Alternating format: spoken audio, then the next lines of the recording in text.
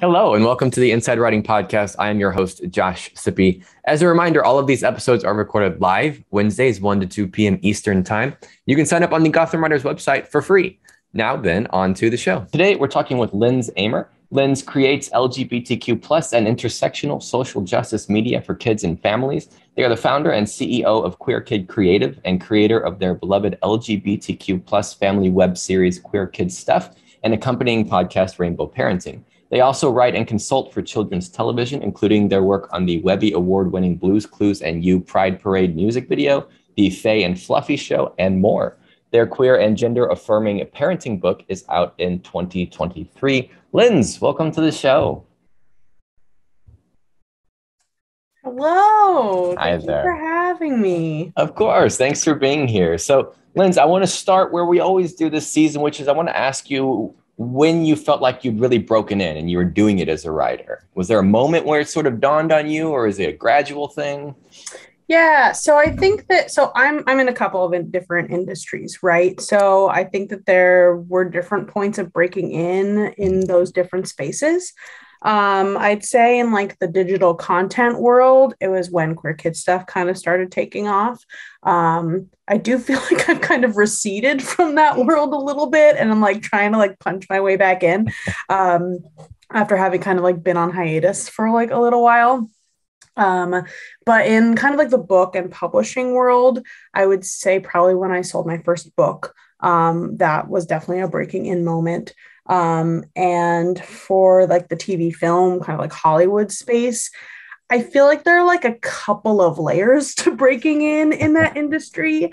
First, it definitely felt like getting my manager. That was a big step in that. I also am a performer, and I actually just signed with a talent agent. So that kind of like feels like a breaking in of sorts, but in like the performance space. And then I feel like that I'll feel like fully broken into those spaces, I think, when like I sell my first show, or like I get my first like booked role. And I have written like freelance episodes for kids TV, but and so like feel like I've kind of like found the side door a little bit, but haven't like broken through the gates yet. So Sure. That's kind of the many layered answer to your question.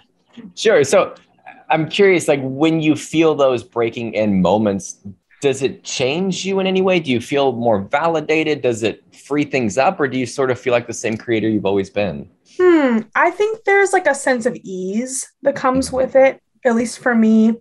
I think when I found my manager, I was just like really overwhelmed because I was doing a lot of hustling and like legwork on my own. So I was networking, I was talking to a lot of different queer children's writers in the space, kind of getting acquainted with like a few sectors of people and doing the tree networking thing. And I felt like I was just like having to manage a lot of relationships on my own without like a lot of knowledge about how the industry works itself. So I felt a little bit like I was flying without like a map, and also like trying to like hold a lot of information in that like I didn't have context for. And so when I signed with my manager, I was just kind of like, okay, you can like literally manage that part of things, and I can focus a little bit more on creative and also on like all of these other things that I'm working on.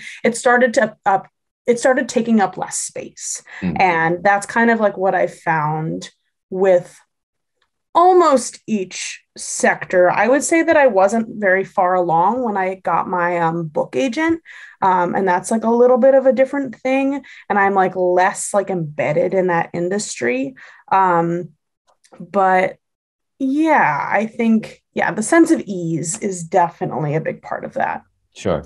And you mentioned a few things I want to get back to, but I want to start digging into some of the individual projects that you've started, that you've worked on, starting with your YouTube series, which is Queer Kid Stuff. So tell us a little bit about that, where it came from, and we'll start with that, and then we'll talk about how it blew up.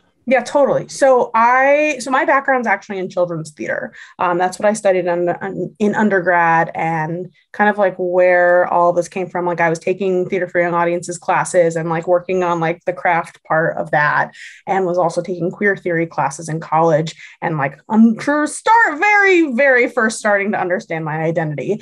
And I like kind of looked around and was like, oh, I can't like these spaces that I'm in come together. And I found that there wasn't really a lot that existed, and went off to grad school in London and did like a random performance studies master's degree where I did like a lot of like weird performance art.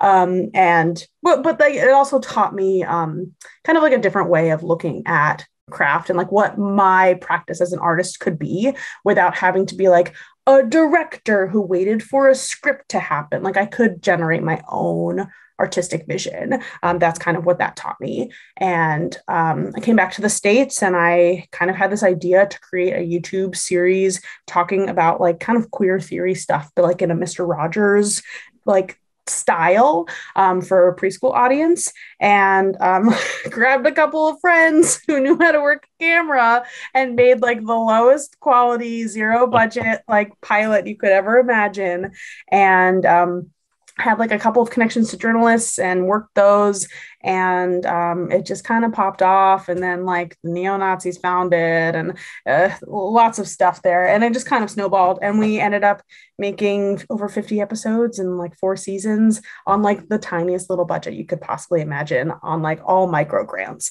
It was very like mid-20s, we're gonna do the thing because people like it and I have a free space to shoot in, and has since become like this huge point of my career, and has gotten me a lot of opportunities because of it, but all opportunities that I had to like hustle really hard for, because I didn't have people like banging down my door to like get into these spaces as like a queer and trans person. And like, I mean, what we're seeing around like trans kids and queer, and I'll get off my soapbox, because we're here to talk industry, not politics.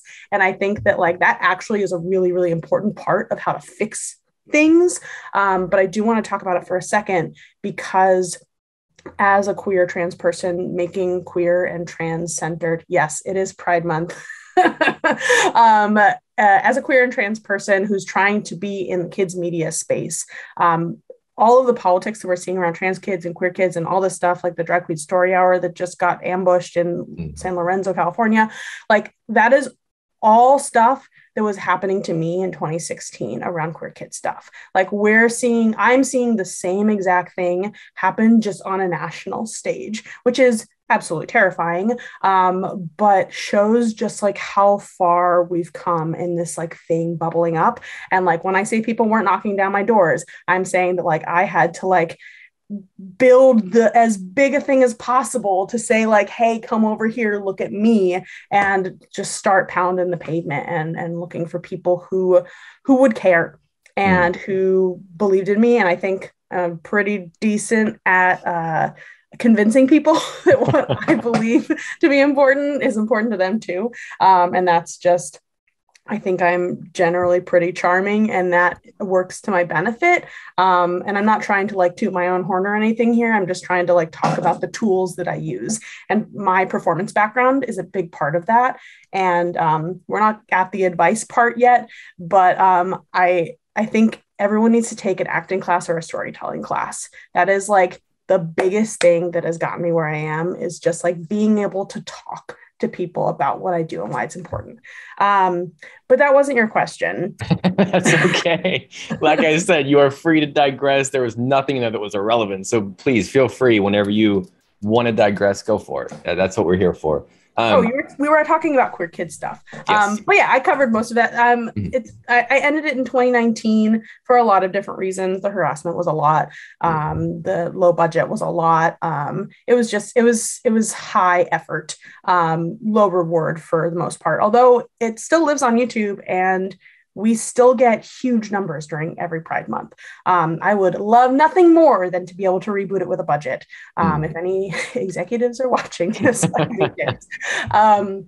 but now it's kind of turned into a larger, like a small business. So we do educational content through our weekly newsletter. We have a project called Dear Queer Kid, where we commission really cool queer, trans, and non-binary grown-ups to write letters to like Dear Queer Kid. We actually just released the letter for June today, and it was written by Miss Major, which is like absolutely epic, like completely honored and humbled to be able to release something like that to the world. And we just launched a podcast for parents called Rainbow Parenting, which is an extension of the book that I've been writing over the last year, if that's a helpful segue at all. Definitely. Yeah. And there were just a couple other things I wanted to ask you about the YouTube channel itself, because, it's one thing to create it. It's another thing to get it out there. And I'm always curious, even if it was nothing, like, did you put marketing into it? What were you doing to sort of spread the word, even if maybe you weren't? Maybe it was just a natural thing. It's interesting because it really was all publicity. And that was because it was like a hot button idea. Like if I like saw a gap, there was a niche that I filled. I think navigating publicity is interesting because it doesn't work for me anymore. It doesn't, it's not like I send out press releases and like, email my contacts, and like most of the time I don't get anything back. People were just interested in the series, and I think it's because nothing like it existed. And now the space is like getting a little more crowded, which is awesome. Like, I'm so glad I'm not the only one anymore. And I mean, generally there's just so much more content out there even than there was in 2016. So it's just harder to break through the noise. But yeah, it broke through the noise. And I think like the controversy around it too, as like terrible as it was, I do think there's something to be said about like it brings eyeballs. And it was controversial, and it was also it was May 2016 is when I launched the series, which was a little bit more than 6 months away from Trump getting elected. And I mean, that was also the time when like all of these quote unquote anti-feminists were on YouTube and were making reaction videos, and that drove up my engagement and stuff, for better or for worse. And so there were a lot of different factors that I don't know if something like Queer Kid Stuff, if it debuted today, if it would get the same kind of play. And maybe it would. But it was I think it was a lot of publicity. I really didn't put any marketing dollars into it. It was just a lot of hustling, a lot of like this interview and that interview, and just kind of keeping the show going and getting grants from people who, would promote me, and collaborations, and just a lot of like elbow grease. Gotcha. So this YouTube channel grew into what is now Queer Kid Creative, which is your own company. So tell us a bit about that. What inspired you to get there, and what the impetus was behind creating it? Yeah, I do want to make one more thing that I just thought of, is that something that I tried to do on like the craft end of things was be as nimble as I could be about current events. So when like the height of Me Too and like Harvey Weinstein and all that stuff was going down, I wrote and produced an episode on consent. So there, like, it's kind of like the Mr. Rogers way of making kids content that is relevant to what's going on politically. So I think that like that also helped break through the noise a little bit, because like one of the like Teen Vogue articles that was written about me was about that consent episode because of what was happening on politically. So that was just kind of like, hopefully like my creator brain, like doing something good. But turning it into Queer Kid Creative and this small business and expanding it beyond the web series, I started doing live performances of kind of material from the web series. Still, as the web series was, I was actively producing it, and that was because I'm a theater performer at heart. That's my background. And I really missed a live audience. I really did. And that was just kind of like something like for me that like I needed to fulfill for myself, because it's the analytics on like the back end of a YouTube channel are a number, and especially like what I was dealing with. Like at the time, YouTube hadn't had the like COPPA violation shenanigans happen, and the comment sections were still available on Content Made for Kids, which is like not great. And I knew that wasn't great because the harassment in my comment section was horrific. And I just didn't have any direct communication with the audience that was enjoying and using queer kid stuff in the way it should be used. And I feel like I've only recently started to rebuild those bridges, but it's been really difficult. And turning it into those live shows was a big part of that. Going to schools and libraries, and I'm starting to kind of go to theaters and do lots of other stuff. But I've been doing those events since I want to say like 2017, something like that. And then the pandemic hit in 2019 and I couldn't do live shows anymore. I started kind of switching to virtual, but I needed a new business model, basically. So out of necessity, and I got some EIDL loans and that was helpful. And I hired a couple of people because I was tired of doing it all myself and needed collab. I'm neurodivergent. I need people to like bounce ideas off of and to work with. And also like, I'm a white person and I can't speak for an entire community. And like, there's a discomfort that I think I'll always feel about like being a white person who is the face of an organization. Right. And like, so we did a lot of work toward, okay, how can we name and explicitly name our values? How can we decenter me and recenter community values?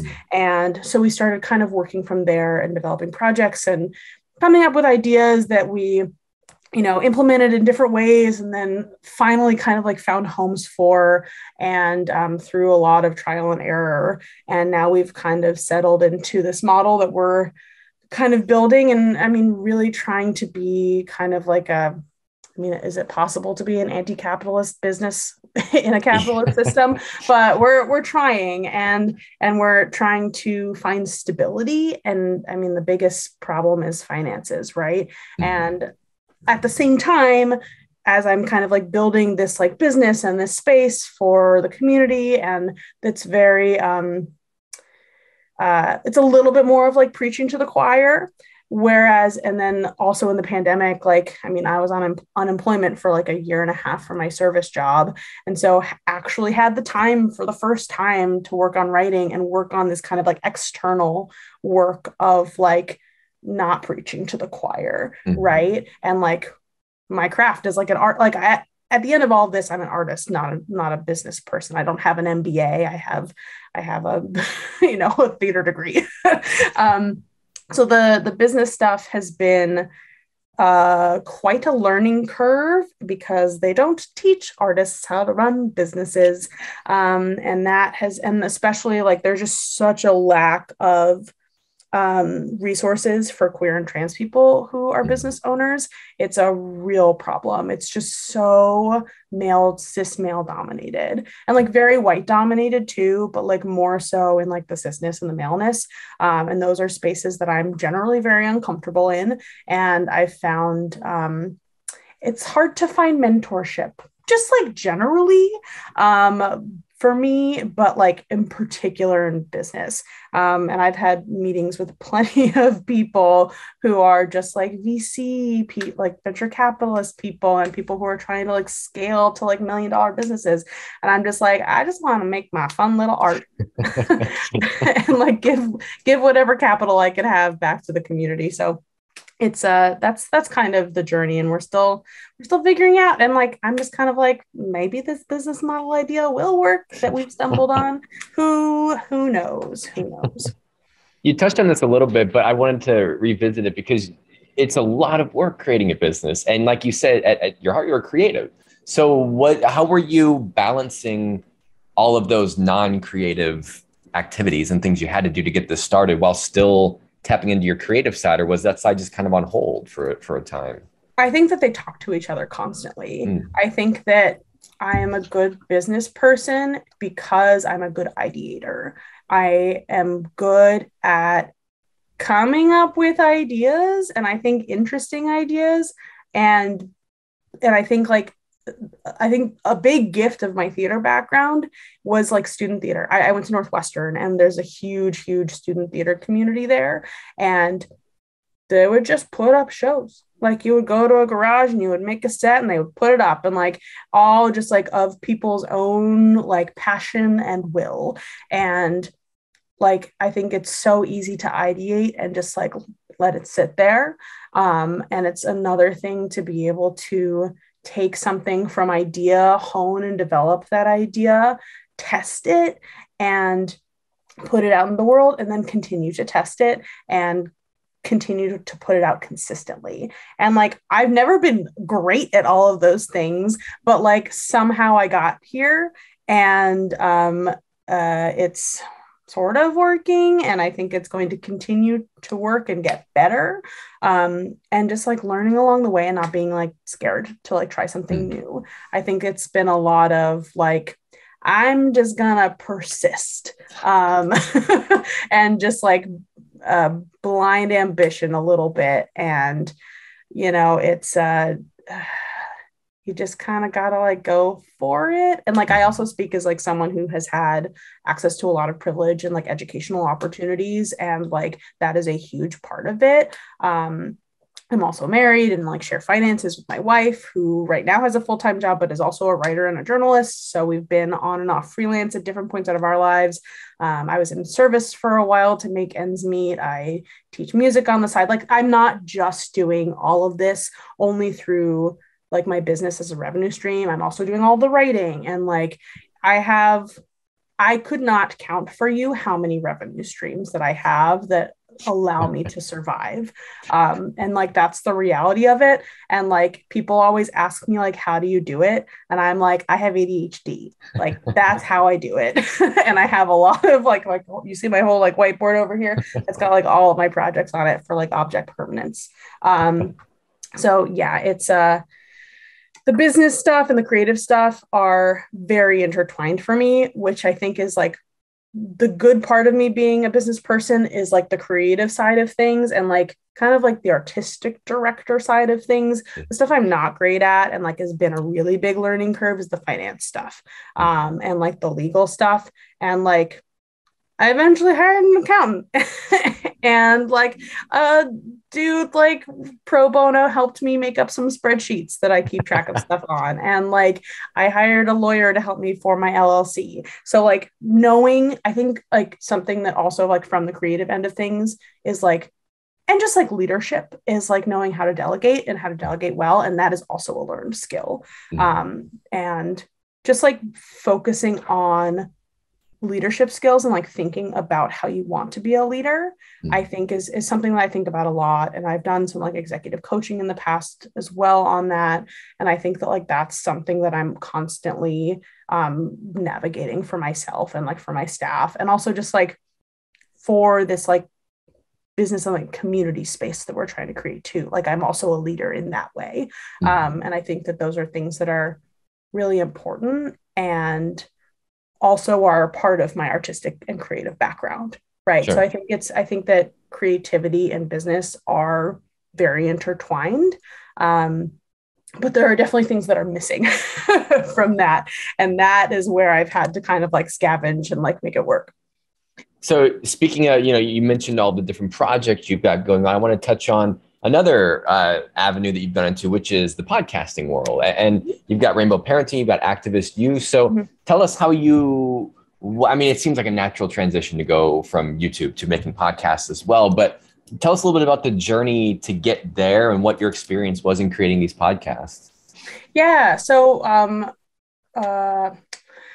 Activist You was kind of a pandemic project. I had the idea and was thinking about it kind of before we went into lockdown. And then when we did, I just kind of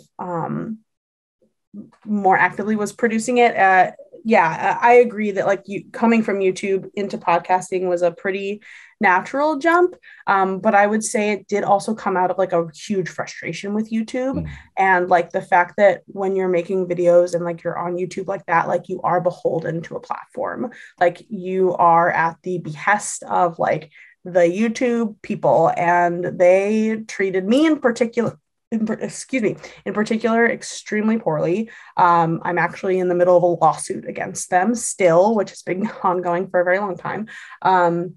Hopefully we'll have updates about that soon. But I wanted to find a medium that was a little bit more platform agnostic and more controllable from the creator side of things. And I started kind of wading into the kids podcasting world, which is a beautiful community that I love. And also like kids podcasting is like still, I mean, it's been this way for the past like however many years, but it's still very wild, wild west. And it's getting a little bit more corporatized slowly. But I'm on the board of an organization called Kids Listen, which is all like indie kids podcast creators. They're fantastic. And I just, I will say that like Activist U, so it's only got the one season. We're talking about a company acquiring it and potentially helping produce a season 2. That's still very much in talks, but is a very exciting prospect. It was a pain in the butt to produce. So that's why there's no season 2. Wrangling kids to interview is a lot more difficult than you'd think, because the communication of it all is like, because you're talking to parents and like not everyone has audio stuff, and it's a whole thing. So I took a second to figure out what I wanted, because I didn't want to just like make a podcast, and I was rattling around. I've got a couple of pitches for like fiction podcasts that I love, that I would love to make one day for kids, but I've always thought about like, what would a queer kid stuff podcast look like? And just like pulling the audio from the web series and making it into a podcast didn't feel right. I like to make work that is specific to the medium that it's in. I think that that's really important. And is, I think, why I'm in a lot of different mediums. But also like work on adapting ideas from medium to medium. And like, that's a skill set too. But I think starting Rainbow Parenting, I was really born out of the book. And we can talk about that separately as well, because I think that they're very intertwined. But it really was sparked because I had a friend reach out who's in the podcasting world, who Amanda McLaughlin. I don't actually know how to pronounce her last name, but she runs Multitude Productions, and she's a good friend from my YouTube era. And she kind of DM'd me and was like, after my book announcement came out, and was like, would you want to do a podcast about this? And I was like, I will think about that. And when we went through a process of like trying to get money for it, and no one wanted to give us money for it, so I ended up getting a different deal that I was like, I'll use this money to make the podcast. And I've been producing it over the last couple of months, and honestly, I haven't felt this good about creating something in like a really long time. I'm super, super proud of it. And like, it's one of the first times we're doing specifically adult facing content, which is similar to the book. The book is for grownups as well. But I think it's something that was missing from what we've been doing, because I think for a long time I was so focused on kids and uplifting and affirming queer, trans, non-binary kids and their allies. But I think especially with like what's going on politically in the world, like it's one thing for like a kid to understand themselves, but like what to an extent, what good is that if their parents aren't on board as well? And so I kind of started thinking about that. And like, also like parents are gatekeepers, educators are gatekeepers. And like, how can we go up to those gatekeepers and recruit them? That's been kind of like a big part of the podcast and the book, and figuring out this kind of like missing key to the work. So that's kind of a little bit about how the podcast stuff happens. And I want to ask you too, you got to this there at the end where you're talking about writing towards adults now as opposed to towards children. And I'm always curious how writers adjust their content towards their audience. It sounds like you're more naturally writing towards children. Like that seems like where you've been with children's theater and whatnot. Was it difficult acclimating towards writing towards adults, or did that come naturally too? No, it's actually interesting, because I've been getting feedback on the podcast that parents are listening to it with their kids. So I'm just kind of like, I think that my work almost always will be all ages. I think like I haven't like tried to like curse or like be explicit in anything in particular, and that's on purpose. And maybe I'll make something that's like only for grownups, but because I am an adult and I do adult things and I am not just beholden to this like squeaky clean persona. There's a lot of problems with that. But I need to have more power in order to explore that more fully. And that's complicated and nuanced. And I don't think we'll be able to break really into that here. And that's okay. But yeah, that's a complicated thing that I wanted to bring up, but is complicated. But I really just think I write for all ages. Most of what I do, I for like the executives and for marketing purposes, I'm almost always asked, what age is this for? And I hate that question. And I know it's a necessary evil for selling things. For the most part is why people ask that question. And sometimes for tone, I think like when people are talking about like preschool television in particular, that's sometimes a tonal question, which I kind of disagree with, but helps people position how they're thinking about my work sometimes, which is helpful in being able to control how people might perceive what I'm doing and what narratives and stories I'm trying to tell. But I think what I try and do is make things accessible. That is like what I think I'm good at. I think I'm good at simple. I think I'm good at universal truths. And I think that those two things are what make it all ages. I think like the difference with the podcast is that like I'm using a slightly bigger vocabulary. I'm talking about more complex ideas that I'm not necessarily putting the building blocks in there and like building those up at the level that I would do in a kid's setting. So for me, it's like the difference between like approaching queer kid stuff or any of the work that I do for kids versus approaching rainbow parenting and some of the work that we're starting to do for grownups is assuming that grownups will have some of these building blocks. And that's also not necessarily true, because I am trying to meet people where they're at for sure. But I also have to assume a little bit that like, if you're here and you're exploring this space and interested in this space, you probably have already done a certain amount of work. So I don't think like Ben Shapiro is going to come to my podcast with those blocks built up. Like, I think that there's a big difference between someone who is like already in like radical justice spaces, but is maybe like cis and straight and still functions within the heteropatriarchal systems that we live in, versus someone who is like, yeah, I don't know. I was trying to get that with that, but like that's what I'm trying to say is that like, it's about, I'm kind of making assumptions when I'm approaching work for grownups that I wouldn't make when I'm approaching work for kids. Sure. And then I want to transition to another project you're working on, because you have so many projects out there. You have a book out there too. And I want to hear it's not out there. It's coming out 2023. Yes. Sorry. I want to hear how that came about. And also because you mentioned how book publishing wasn't sort of your primary path. So what sort of prompted you to go down that route as well? Yeah, my journey into publishing is interesting. And I think a little bit of a unicorn situation. I was first approached by an editor at Penguin about conceiving a picture book. Without like any real idea of how to write a picture book. That's why I took the children's literature class that we took together at Gotham. I was just kind of like, oh, what is this? How do you write picture books? Picture books are incredibly difficult to write. And that class was helpful. And I was developing this manuscript and I was working with that editor on that manuscript, and it wasn't really going anywhere. I don't think it ended up being like a good idea. Maybe it was a good idea. It wasn't being executed well. Something was off with it.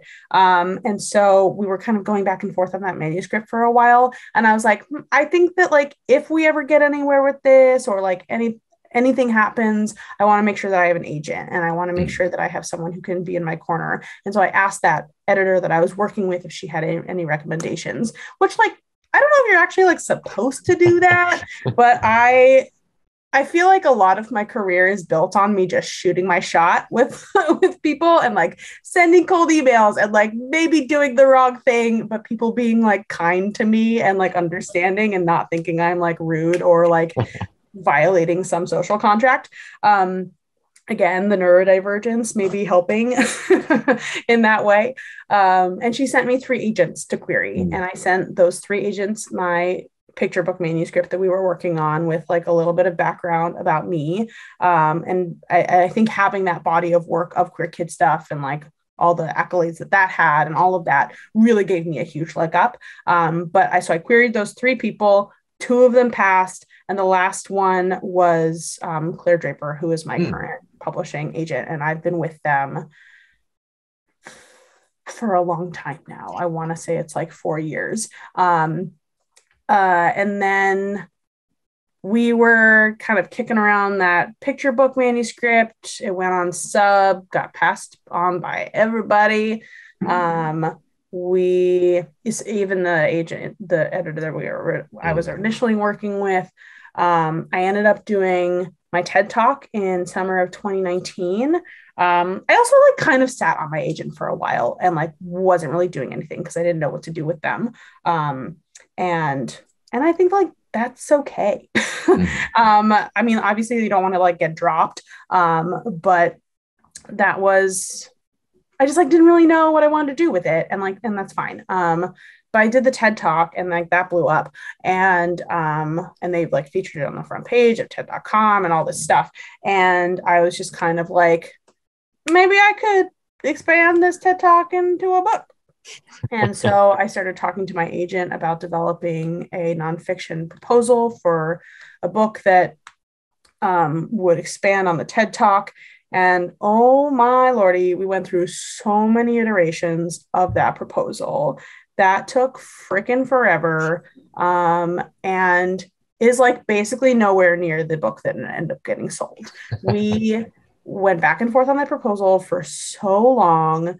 I want to say like maybe a year and a half to 2 years we were working on that proposal. And nonfiction proposals are hard, really hard. I mean, like, I don't envy fiction writers who have to have a whole manuscript that they can even query with. But yeah, writing a nonfiction proposal is really difficult. And we put it on sub, I think like January of 2021, passed by everyone except for one person, and we got a revise and resubmit from another editor, and that's when and I actually from both of those people, maybe a third, I think, and so I revised the proposal to make it a little bit more in like the parenting sector and like reorganize some things. And I mean, even that proposal is still very far from the book that ended up coming out of it. But yeah, and then we had an auction that I think was like best bid, and sold the parenting book in March of 2021. And I went to St. Martin's Press Macmillan, and I have been working on it ever since. Fair warning, never put in a book proposal that you will take 6 months to write it. Please give yourself a year. I was a terrible person to myself and gave myself 6 months. Also during the busiest time, maybe of my life. I got married in that time period. I basically wrote the first draft of the book in 3 months, which I do not recommend, writing 600,000 words in 3 months. And then I ended up having to do a bunch of revision rounds. So my manuscript actually only just got accepted officially by my editor after a fourth revision round. I also had to switch editors in the middle of my process. My original editor who bought the manuscript bought the proposal, moved to a different publishing house entirely.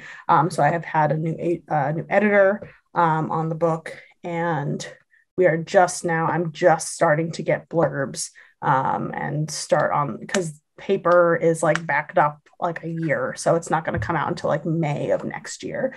But that's been the book process. So this seems like a good time to ask, in a 6-year period, a lot has happened. You're balancing a lot of stuff. You've mentioned the whiteboard. How do you stay organized? How do you like set, what's your process? Do you set boundaries for yourself, or do you just kind of fly to whatever you need to work on at any moment? It's definitely deadline based, and just kind of like an understanding of what each process kind of needs, and like if it's like a long form project or if it's a short form project. So like if I'm writing a freelance script for TV, like usually that's a preschool show, and like those are 11-minute episodes, and I've gotten to a point where I can kind of bang those out over like couple hours, over like each on like 3 days, and I'll just like block that off of my calendar of like, I need this many days that like I have writing time, and like I just don't do like meetings and stuff those days. Or like, I mean, June is kind of an outlier because June is just like always the busiest month for me,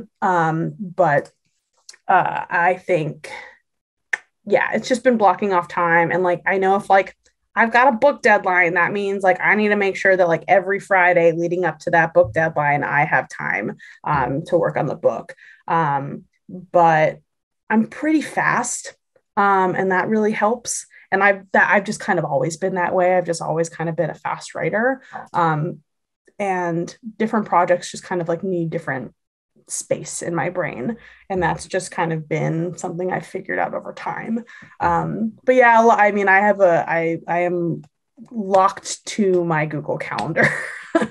That is my like saving grace, and like needing to block off periods of time and even days, full days, where I'm just writing, or like even just putting like a specific project on that block has been really important for my time management. And then like the whiteboard, and like I have multiple systems where I'm keeping different things organized, just so my brain knows, like I have a whole spreadsheet that's like my whole slate of things in like across multiple industries. And like I have like a color coding and like a bolding system of like, this thing I'm like developing, this thing I'm currently writing and is sold, this thing is like already launched and like in the content ether. So it's just, there are a lot of tools that I use to figure out just like what plates I'm juggling. And that helps on like a week by week basis. Just kind of like shifting things around and prioritizing.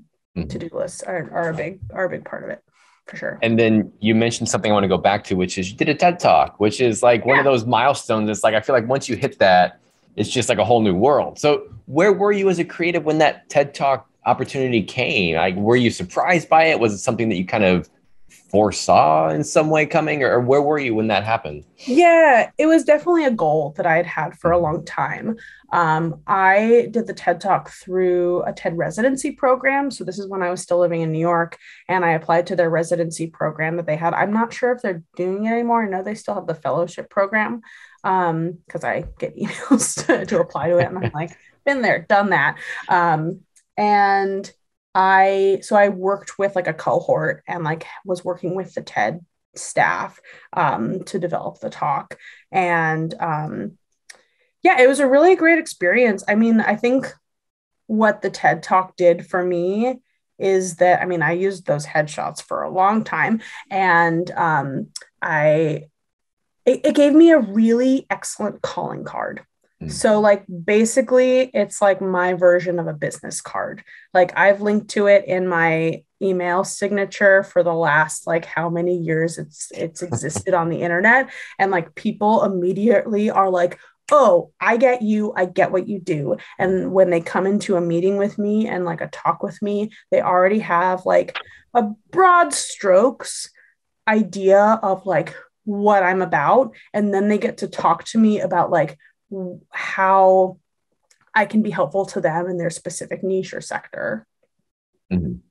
And then there was something else you mentioned that I want to get to as well. We're running out of time, but I wanted to ask about, you mentioned how getting a TV film manager was so sort of game changing. Was that something you've been pursuing for a while, or what was that sort of journey like? Because it sounds like that's more the space that you were looking for as opposed to book publishing. So was that something you've been pursuing for even longer? Yeah, I think that like I mean, like one of the first big things I ever wrote was like a play when I was in high school. And then when I went to college, I like wasn't like a playwriting hotshot in the theater program, and like was like kind of felt like a little disconnected from my writing at that point, and didn't feel like a writer as much. And I had been sitting on this screenplay idea for a really long time. And finally, like I like took a Gotham class. I took the screenwriting one Gotham class and was like, oh, this like actually is a good idea that I should start writing and like learn how to screenwrite. And ended up taking the screenwriting 2 class as well. And that like helped me. And I was also doing this like creative residency program for queer kid stuff and I used some of that time to help me with the with that screenplay, and ended up finishing my first draft of it there, which I mean, was probably not great. And then, I mean, again, over the pandemic and lockdown, like what else was I going to do besides write? It really like just freed up so much of my time to be able to like work on getting better at writing. And I took that screenplay and I started submitting it to competitions, which are very expensive and annoying. And like, I had to learn what was like a good critical note that was helpful versus like what's a transphobic note. And so that was a bit of a learning curve too. And just kind of like slowly the script got better. I got better at revising. I was also kind of like figuring out how to write like pitch documents for TV shows. I kind of came up with a few of those and did some exercises on those. I also met 2 wonderful folks, Jess and Mari from the Dubry group, which is like a group there. They help people develop like kids shows. They're kind of like ex-executives. And they really, I kind of reconnected with them over the pandemic. They had helped me early on in queer kid stuff with some marketing things because they just found me and reached out. And then I reconnected with them in the early stage of the pandemic, and they helped me kind of develop an idea for a queer kid stuff, like extended universe preschool show, which I would love to make one day. And so kind of like started really learning how to develop a TV show, develop a good idea for a TV show, and like bring it farther than just a pilot script, and really honed the feature script. And eventually I submitted the feature script to a screencraft animation competition, and I was a finalist. And so I connected with them and with Coverfly, who are wonderful, and Jeffrey over there just started querying me out to different people and giving me different emails to introduce myself to. And I got turned down by so many people until I hit the right one. And that was really it. It was very needle in a haystack, because I think that I have the only trans manager in all of kids animation. I really hope someone can prove me wrong about that, but I'm pretty sure that's true. And that was just like, Jeffrey gave me the right email one day. And I had, and yeah, that was really what that was. And that's kind of when I don't know, things just kind of, a lot of the freelance connections I've had and like scripts that I've done haven't necessarily been through my manager either. Like the first preschool scripts that I wrote were because I networked with people at like a Kids Screen conference, which is like the kids media trade publication. If anyone's interested in children's television or children's media at all, go and subscribe to the Kid Screen newsletter. It's very corporate, but like at least it gives you a lot of good information about like what's going on in the industry as a trade publication. But yeah, that's kind of like the story of that. Yeah, and I also like was had gotten introduced through another networking contact to the team at the Blues Clues and You YouTube channel, and I consulted with them. And on the Blues Clues and You Pride Parade video that went like super viral on Twitter, and then recently won 2 Webby Awards. And because I was introduced to that team, they had projects that came up later in the year. And I've now, since I wrote 10 episodes of a nursery rhymes project with them at the end of last year, and have since I'm now working on a series that I co-developed, and I'm working on with them and co-producing with them now. So that has given me work, and it's really just like talking to people and like meeting people, and like my manager helps with that. Like we've been taking a show out to pitch, and that's been like a fun new thing. But yeah, just like is a lot of different, it's about like reaching critical mass to an extent. And I want to ask as well, because you've mentioned, and obviously, you know, every writer, every creative goes through so much rejection. How do you stay positive through that? Especially, you know, when it comes in so often, even things that are beyond your control. How do you stay positive knowing that your creative vision is still what you want to do? Yeah, it's really hard. The rejection sensitive dysphoria and like neurodivergence of it all, it's hard. I think that it was harder when I didn't have as much going on.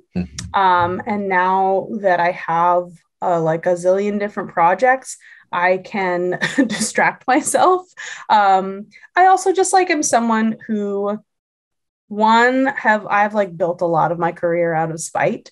And it's a lot of like, I think people just like underestimate me. And like, that's like a good way to like, even if that's not true, that's a good way to like rationalize it of like, oh, like F you, like you're transphobic.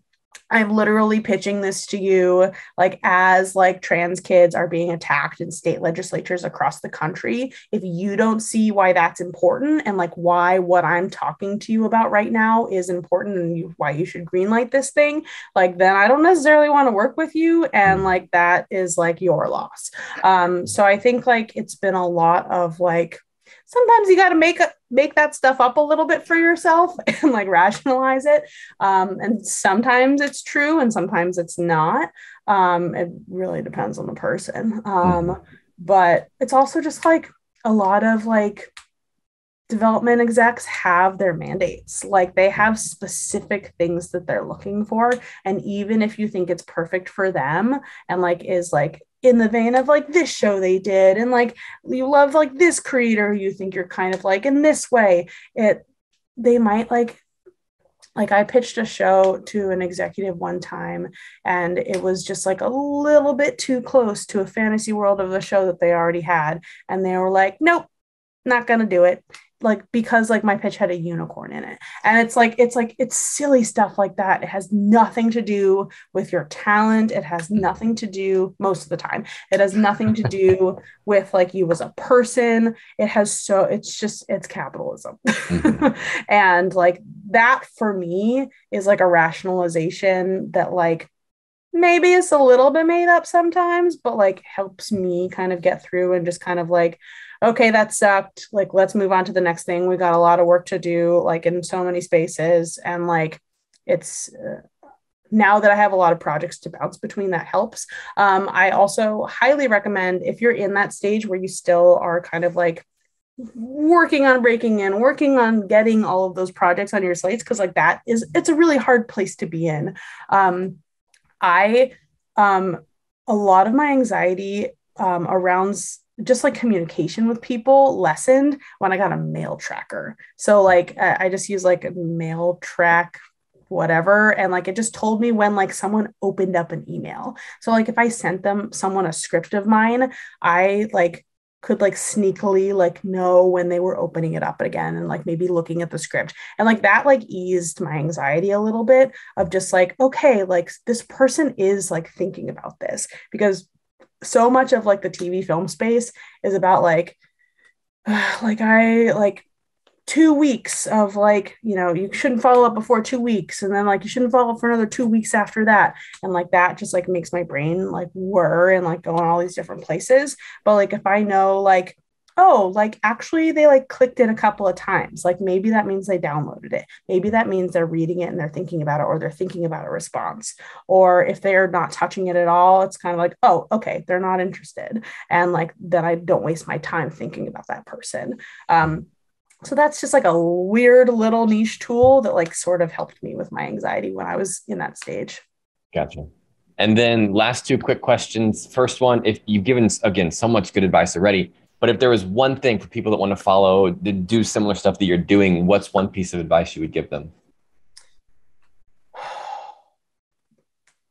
It's hard because I think that my path in particular has been very like jack of all trades, and less about like honing in on one like books or like TV. Like I'm not kind of like down one path in that way. I'm a lot more about like, I'm very mission driven. And I think like that's the thing that's like really kept me going and is why I've pursued this like huge swath of things. And I think that's just kind of like what has activated my perseverance and like resilience in that, and also just like stubborn determination. So this is like parroting advice that a lot of people say, I think. But like finding your mission, I think is so, so important and like, if that's just like, your mission is to like communicate your feelings through your craft, or like to tell your story. Like it doesn't have to be like big and grand. Like it can be a small mission, but like having something that is your North Star to always go back to when you're not feeling your best. Because I think that like becoming a better craftsperson for me was so much in service of that mission, and like how can I fulfill this mission that I'm on to the best of my ability is how I keep pursuing all of these things, but also how I keep getting better, I think, and is how I can bring myself to my work as well. Of like, I want to do this work for queer and trans people and like center these narratives. I am a queer and trans person. I am on like a healing journey for myself, and like I'm bringing my experiences and like the way that I'm walking through the world as a queer and trans person to this mission. And I think that like it's made a huge, huge difference. Mm-hmm. And then last but certainly not least, your chance to promote. Where can people find you? What should they be looking for? As a reminder, all of these will be in our show notes. So if you don't hear them, just check the show notes at the bottom of the show. But go ahead, promote whatever you need to. Yeah, I'm very easily Googleable, I think. You can find me on Twitter and Instagram at Lindz Amer, LINDZAMER. My stories are really where it's at on Instagram. And if you want my activism, that's on Twitter. I am testing out TikTok at Queer Mixter Rogers. I'm not like good at it yet. If anyone has tips, please let me know. And then for Queer Kid Stuff, you can find Queer Kid Stuff at Queer Kid Stuff. Instagram, Twitter. Make sure if you want that content, we've got a weekly newsletter that you can subscribe through, just like link in bio situation. Queerkidstuff.com has a lot of info too. And then Rainbow Parenting is our podcast, and you can find that wherever you get your podcasts. And Activist U also still exists, and Queer Kid Stuff still exists on YouTube. And I think those are the plugs. Oh, and Patreon. We have a Patreon page. We're actually doing a promotion this month. If you sign up or are a patron already and go like up a level or something, we'll send you a limited edition sticker bundle. So you can rep Queer Kid Stuff on your laptop or water bottle or whatever. Love that. Lindz, thank you so much for being here. This was a great conversation. I appreciate you taking the time and for going a little over with us. I really appreciate you doing that. Yeah, of course. Thank you so much for having me. This is the chess game stuff that I love talking about that I don't get to talk about very often. Well, it was a great conversation. All of our listeners, thank you for being here. We're here next week on Tuesday, not Wednesday, on Tuesday next week, and we will see you then. Bye-bye.